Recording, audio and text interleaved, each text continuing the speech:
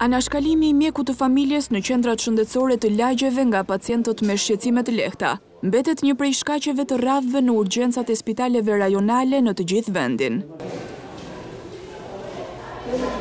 Një fenomen I tillë në urgjencën e Fierit detyron deri në 150 vizita në ditë, ku vetëm 20 janë raste që kërkojnë trajtim urgjent, pasi pjesën më të madhe të rasteve e përbëjnë pacientët me grip apo viroza të stinës.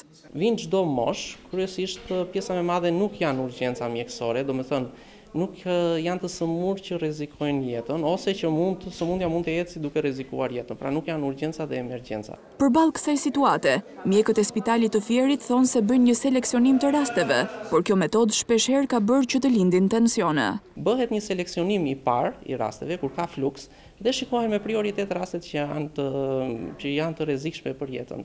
Dhe mund të lindin konflikte ose fërkime për shkak të punës së tensionuar. Ndaj apeli I mjekëve të urgjencës është zbatimi I shkallëve të sistemit të shëndetësisë për të marrë një trajtim sa më të mirë dhe në kohën e duhur.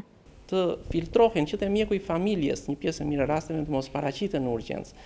Situatë e ngjashme paraqitet edhe në urgjencat e spitaleve rajonale në të gjithë vendin.